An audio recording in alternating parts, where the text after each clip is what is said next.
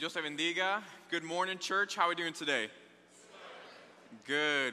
Happy to be here with you. My name is Sojourn. I'm one of the pastors here. My name is Christian Church. If we haven't met, two things you know about me. I love Jesus and I love my wife. And if you spend any time around me, you'll hear me talking about one or the other. That's who I am. I love Christ and I love my wife, Narissa. And I'm happy to be here as we open up the Word of the Lord together. I don't know how much you guys keep up with the news or headlines, but let me just give you a few from this past week. Here locally, former Indianapolis Colts player Daniel Muir was arrested. IMPD responds to a large gathering of juveniles downtown on the 4th of July.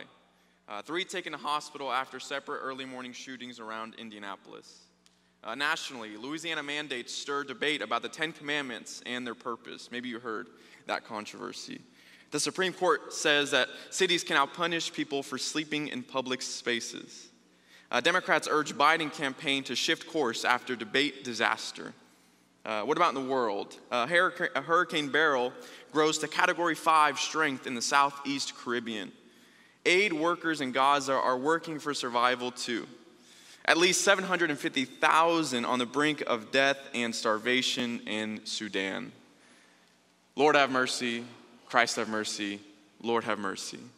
Man, the list goes on and on. The subject we're talking about today is worry. Worry or stress or anxiousness, anxiety, worry.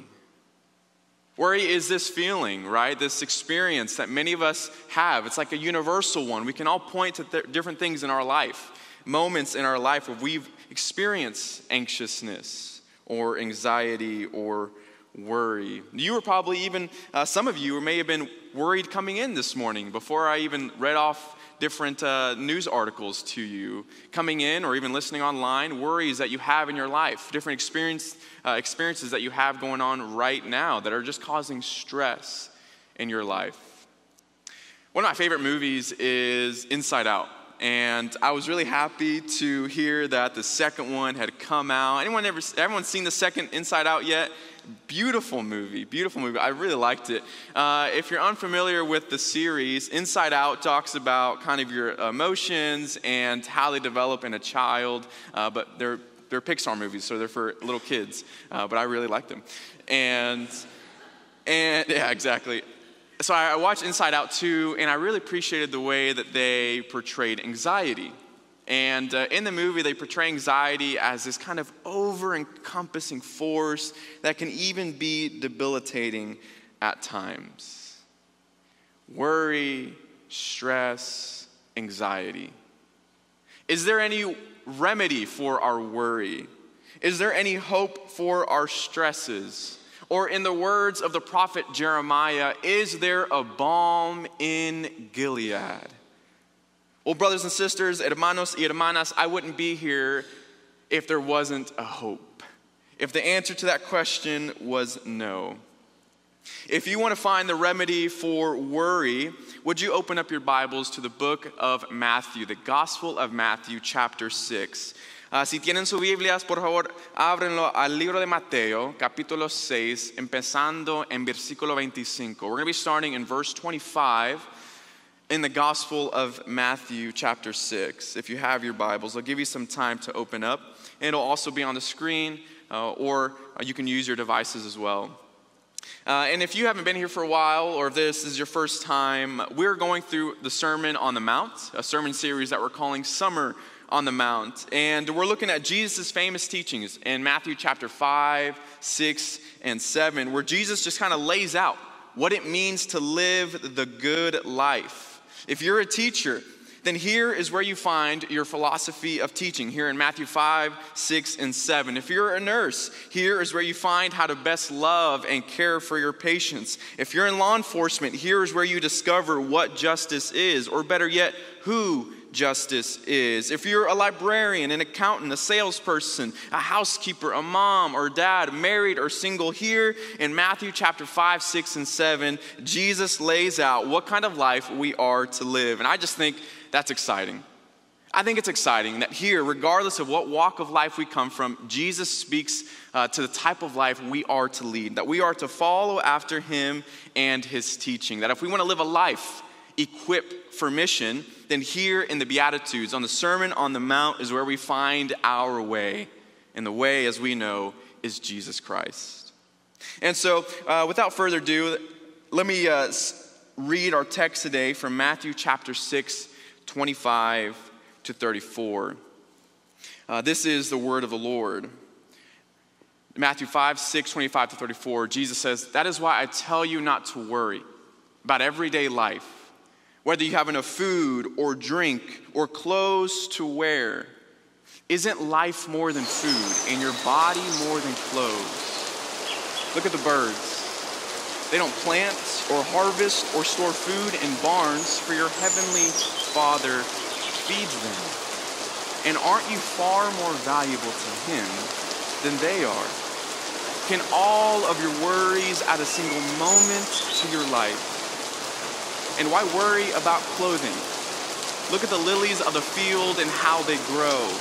They don't work or make their clothing, yet Solomon in all of his splendor and glory was not clothed as beautifully as they are. And if God cares so wonderfully for wildflowers that are here today and thrown into the fire tomorrow, he will certainly care for you. Why do you have so little faith?" So don't worry about these things, saying, what will we eat? What will we drink? What will we wear? These things dominate the thoughts of unbelievers, but your heavenly Father already knows all your needs. Seek the kingdom of God above all else and live righteously, and he will give you everything you need. So don't worry about tomorrow, for tomorrow will bring its own worries. Today's trouble is enough for today. Lord, we thank you for this morning. We thank you for your word and your grace. Thank you, God, that here in your word in Matthew chapter 6, God, you remind us that, man, there's a lot of concerns in the world. A lot of concerns that people in our room are carrying right now. But God, you tell us not to worry. May we hold fast to your word. And Lord, know that you can do more than we can ever ask or imagine. May you rest our hearts right now and learn to trust you, Father, you who takes care of the birds and the lilies in the field. In Jesus' name, amen. In reading scripture, it's always important to keep the word in context, right? A phrase that's helpful when reading scripture is context is king. Context is king. When we're reading scripture, it's always important to keep it in context, to read it in light of what is in front of it, read it in light of what comes after it, because when you don't do that, that's when things start to go south. That's when you start to have really bad interpretations. And so, gratefully, Pastor Ryan last week preached on the text right before this, where Jesus talks about storing our treasures in heaven and how we cannot serve two masters. Because if we serve one, then we'll love one and we'll despise the other. And Jesus talks about how we should store our treasures in heaven where moth and rust won't eat and destroy. And it's this question of devotion that I want to focus on today, that we can't serve two masters. It's this question of allegiance. What I want to propose to you today is that worry abounds when we fix our lives, when we fix our gaze on the kingdom of this world, on the things below, as opposed to the things above, to the kingdom of God. La preocupación abunda en nuestra vida cuando nuestra mirada está puesta en los reinos de este mundo, en las cosas de abajo y no en las cosas de arriba, en el reino de Dios. Let me unpack that for you this morning. I know it might sound a little bit simplistic. Josue, really, is that the remedy for my worry? You don't know what's going on in my life. And Matthew 6:25 says, that's why I tell you not to worry about everyday life. Whether you have enough food or drink or clothes to wear, isn't life more than food and your body more than clothing? In Jesus' day, this is how they lived, right? They didn't have the luxuries of, let's say, a refrigerator or a microwave that lets you heat up food in a moment's notice. And these are things that they struggled with every day, and it's a way that much of the world still lives today, right? We were talking to some of our missionaries in El Salvador, and they were mentioning that in their communities that they serve and that they work in, they have families who they just go out each day to get what they need. They have a few dollars to spend, and so they go out to the market, and they get enough just for that day. They get seasonings like mustard packets to season their food, just enough for that day, because they can't afford more, and if they were to buy more, they have nowhere else to store it. And similarly, with refugees and immigrants that come into our country here, like from Sudan or Somalia or Haiti, who are living in apartments with 5, 6, 7 people who struggle to get doctor's appointments, struggle to find work, and the money they do have, they send it back home and they live off of what is left. Jesus here is addressing basic needs of our human life: eating, health, and clothing. Now, I don't want to miss the fact that there are people in here as well who do struggle with things like food insecurity, or maybe clothes, an abundance of clothes, especially in the winter seasons. We have people in here who are struggling with daily needs, even health especially. Maybe it's an illness that is truly worrisome. And Jesus is not oblivious to that. He is discussing things that are real in our lives, things that would have been on their minds each day. However, for the majority of us in here, we don't have to worry about where our next meal is coming from. We don't have to worry about what we're going to wear the next day. Why? Because we are affluent enough, we're wealthy enough to not have that concern occupy our minds. Instead, we have other worries that stress our minds. Worries such as finances, right? Am I going to have enough to cover the bills this week? Or responsibilities at work. Am I going to be able to reach the deadline at work? Or maybe you lost someone recently. Am I going to be able to move forward? Am I going to be able to continue on with my life in light of this person that I just lost? Maybe it's your safety that makes you fear. Maybe it's giving up driving in your old age that stresses you out. Maybe it's having family in another country. We all have things that crowd our minds, that occupy our thoughts, and Jesus is not oblivious to this. Jesus addresses this by mentioning things that are basic to our existence. How does Jesus reassure his listeners, though? Does he tell them, hey, just don't worry. That's it, just don't worry. Well, we all know that doesn't work, right? When you tell someone not to do something, the first thing that they do is exactly the thing you told them not to. If I tell you not to worry, you start to think about everything you got on your mind. I sometimes mess this up as a husband. I try to be a really good husband, and I see Narissa stressed out about something, and I'm like, maybe she wants to talk about what she's stressed out about. And so I'm like, hey, you want to talk about this? And she's like, no. Why? Because if she starts talking about it, she's going to be even more stressed. Thank God that Jesus' solution is a little bit more robust than that. It's a little bit more grounded. Jesus' solution is to tell his disciples to fix their eyes on the Father and to dedicate their lives to the kingdom. La solución de Jesús es decirles a los discípulos que se tengan los ojos puestos en el Padre y que se dediquen su vida a su reino. What does Jesus say in verse 26? He says, look at the birds. They don't plant or harvest or store food in barns, for your heavenly Father feeds them. And aren't you far more valuable to him than they are? Jesus not only tells them to change their point of view, to change their perspective, he tells them to physically do it. He says, hey, stop for a second. I know you're occupied, your mind's occupied with all these different things, but I need you to turn your gaze to the flowers of the field, to the birds of the sky, and the food that they have, and the nest full of little birds that they have. If I care for them, know certainly that I care for you.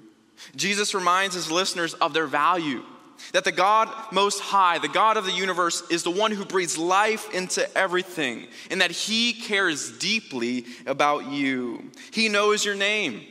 He knows the things that you love and the things that you hate. He knows that you love Chinese food and that you hate when you hit a pothole after pothole. That's just me, never mind. But he loves you, he knows you. He knows the things that stress you out. He knows the things that bring you peace. God intimately knows you. And he's reminding his people that he is the sustainer, the provider of everything. and he deeply cares for you. I had a mentor in college. He was a missionary in Latin America for a number of years, and then him and his wife and his family went back to Joplin to live.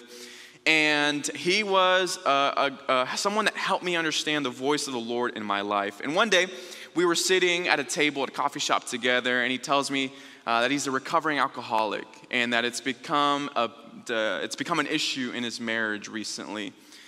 And he's sitting across the table from me, 50-year-old man, and he says, man, after years of telling people about Jesus and his love for them, I'm just now beginning to realize it for myself.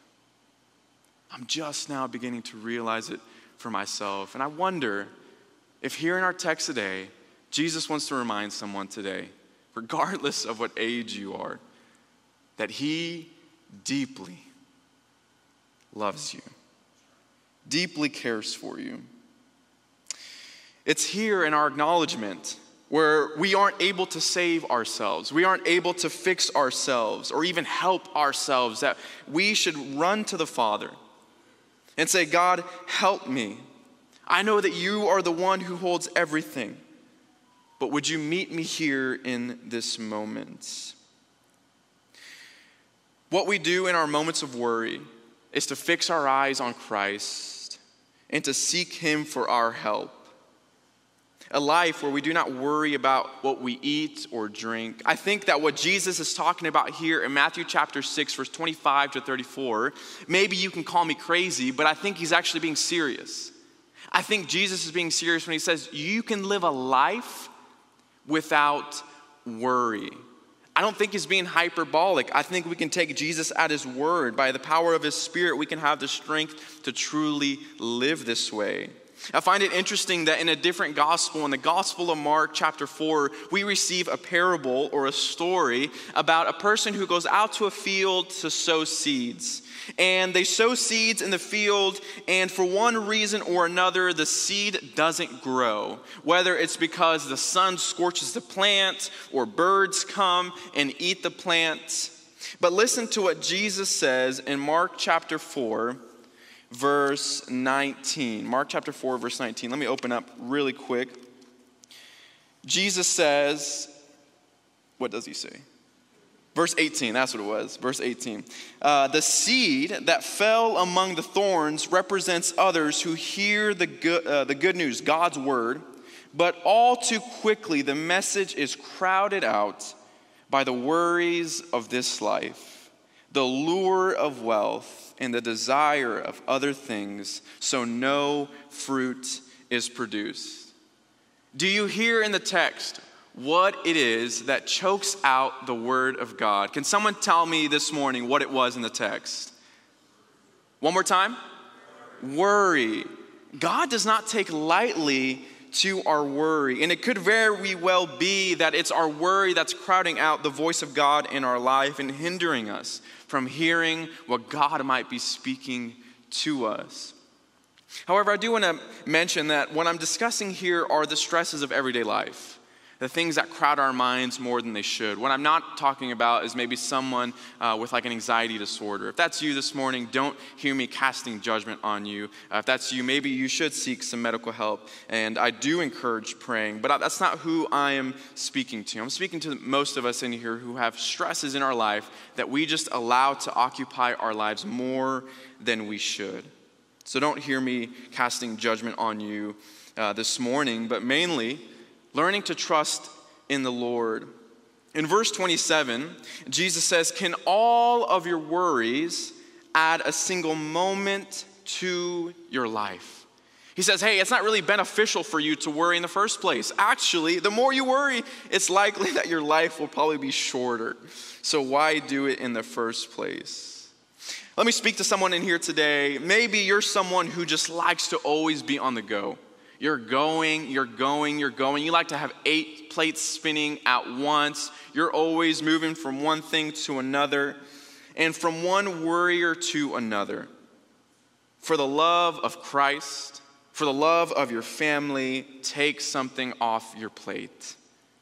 All the things you have going on in your life is ruining your marriage, ruining your life. taken away time from your family? Do you see the birds in the sky, and the lilies in the field? God cares for them. And he wants to care for you, but he can't do that if you don't make space in your life for him. You're just not that important. We're not that important. From dust we came, and to dust we will return. I don't mean to be mean. I just want to be realistic and somewhat relieving that God can go on without us. But he chooses to participate with us. But he calls us not to worry. For his yoke is easy and his burden is light. So we must fix our eyes on Jesus. You might be saying, man, Josue, I hear you.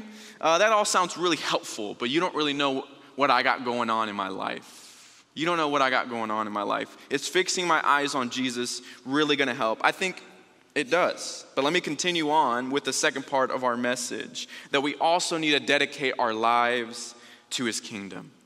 Look at what Jesus says in Matthew chapter 6, verse 32. He says, these things dominate the thoughts of unbelievers. These things dominate the thoughts of unbelievers, but your heavenly Father already knows all your needs. Seek the kingdom of God above all else, and he will give you everything you need. Recently, the Lord blessed Nurse and I with a home, and now we're happy residents of Hallville. We had a housewarming party recently, and we were grateful for many of our elders and pastors and friends who were able to come. However, I must say, that was probably the most amount of white folk our block has ever seen. But we are grateful for our brothers and sisters. And Nurse and I prayed and sought counsel before moving into this community, and we knew that it would come with some adjustment.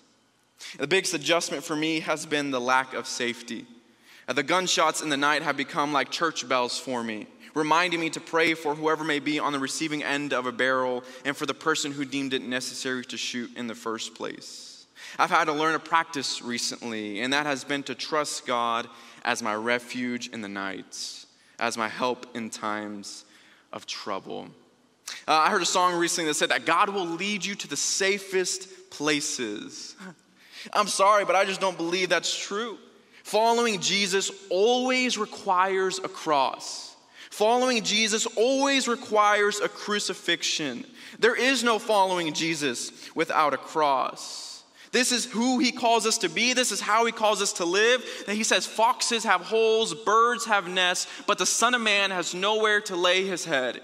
Jesus says that those who put their hands to the plow and look back are not fit for the kingdom of God. That those who leave mother, brothers, sisters, property, or anything for my kingdom and who are persecuted for me will receive 100-fold in the life to come. Now, not too long ago, Pastor Ryan said that the gospel you preach is the disciple you make. And let it be known, brothers and sisters, that this is the gospel we preach. That we might fix our eyes on God, that we might dedicate our lives to his kingdom, and he will give us everything we need. Amen? The Father will provide all that we need. The remedy for our worry is to fix our eyes on Christ and to seek his kingdom. El remedio para nuestra preocupación es tener los ojos puestos en Cristo y en su reino. Don't miss what Jesus is saying here. Anytime you read in the Gospels the word kingdom, you should be taken back a little bit. Why? Because when Jesus says the word kingdom, it's not just a word you throw around in the first century unless you want to be killed. I mean, Jesus is in the Roman Empire, and they do not tolerate uprisings or people who try to usurp power. Kingdom is very much a political term. Julius Caesar in 42 BC was recognized as the divine Julius. And Augustus in 27 BC was recognized as the divine son of Caesar or son of God. These terms sound familiar. They're used for Jesus. Jesus is not being subversive or covert. He is being explicit. When Jesus says that the kingdom of God is at hand, those are fighting words, which is no surprise why he is later killed. Now, Frederick Bruner puts it this way. He says, being a disciple has always required Christians to be cultural atheists, publicly disavowing the myriad of gods of popular life. To be a Christ follower, Jesus says, is to seek his kingdom and to have our allegiance on him above all else. Let me just say that one more time. We just celebrated Independence Day. We have an election coming up. That our allegiance 100% needs to lie in Christ Jesus. You cannot serve two masters, Christ says, for you will love the one and you will despise the other. We must not give our attention to the same thing as those who are unbelievers do. We must not speak in the same way, do the same things, but we must live as kingdom people, people of the way, gente del camino. It's fascinating that those who seem to put Jesus' words in practice the most in terms of not worrying are those who are willing to give their life for him. Listen to these accounts and hear the lack of worry in their testimonies. March 10th, 1990, Archbishop Oscar Romero, during the Civil War of El Salvador, he says this. He says, I've frequently been threatened with death. I must say that as a Christian, I do not believe in death, but in the resurrection.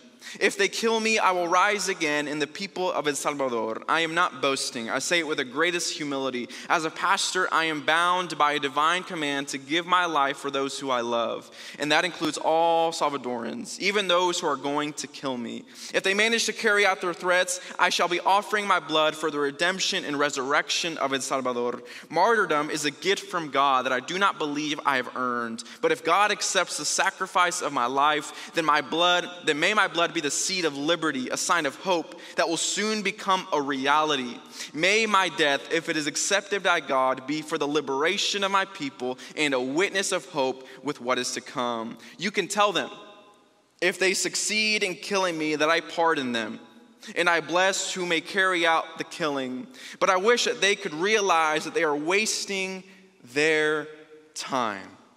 A bishop will die, but the church of God, the people, will never die. Oscar Romero goes on to die 2 weeks later. April 3rd, 1968, Martin Luther King Jr. Well, I don't know what will happen now, but we've got some difficult days ahead, but it really doesn't matter with me now because I've been to the mountaintop, and I don't mind. Like anybody, I would like to live a long life. Longevity has its place, but I'm not concerned about that now. I just want to do God's will. He's allowed me to go up to the mountain, and I've looked over, and I've seen the promised land. I may not get there with you, but I want you to know tonight that we as a people will get to the promised land. And he goes on to die on April 4th, 1968, the next day. April 8th, 1945, Dietrich Bonhoeffer, on the day of his death, he says, "This is the end for me, the beginning of life." March 7th, 203, Saint Perpetua, on the date of her death, she says, "Stand fast in the faith and love one another, all of you, and be not offended at my sufferings." 160 AD, St. Polycarp, the bishop of Smyrna, says, the proconsul said to Polycarp on the day of his death, "Take an oath. I will let you go. Just revile Christ." Polycarp answered, 86 years I have served him, and he has done me no wrong. How can I blaspheme my king and my Savior? 36 AD, the apostle Stephen, in Acts chapter 7, verse 59, while they were stoning him, Stephen prayed, "Lord Jesus, receive my spirit." Then he fell asleep on his knees and cried out, "Lord, do not hold this sin against him." When he said this, he fell asleep. These are people, brothers and sisters, who have embodied the words of Christ to its full extent. People who have dedicated their lives to Christ and his kingdom, who understand that following King Jesus doesn't mean, well, they're going to live a life that is convenient, live a life that is comfortable. But man, when we seek Christ and his kingdom, he will provide everything that we need. Maybe not in this lifetime, but certainly in the one to come. What I'm not telling you this morning is to go get martyred. Just as Oscar Romero says, he says that martyrdom is a gift, not something that we go out and seek. However, what I am telling you today is to seek first the kingdom of God, and everything else will be added to you.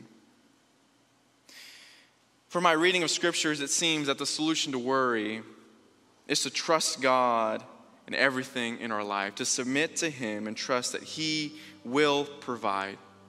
I guess it's also worth mentioning that one of the things that I do for worry in my life is pray, is fast, and go to counseling. Counseling has been a great benefit to me recently. Pete Scazzaro, in his book, Emotionally Healthy Spirituality, says that you cannot be spiritually mature if you are emotionally immature. And I think he's true. Many of us live with lies and wounds that we have yet to heal from. And Christ Jesus wants to come in our lives. It could be that some of our worry is from pain that we have yet to heal from. I want to ask you a question this morning. Jesus says to seek first the kingdom of God above all else. When you're worried, what is it that you seek first? When you're worried, what is your balm? What is your remedy? Is it food? Is it sleep? Is it video games? Is it social media? Is it pornography? Is it work? All these things are usually byproducts of an unmet emotional need that you might have.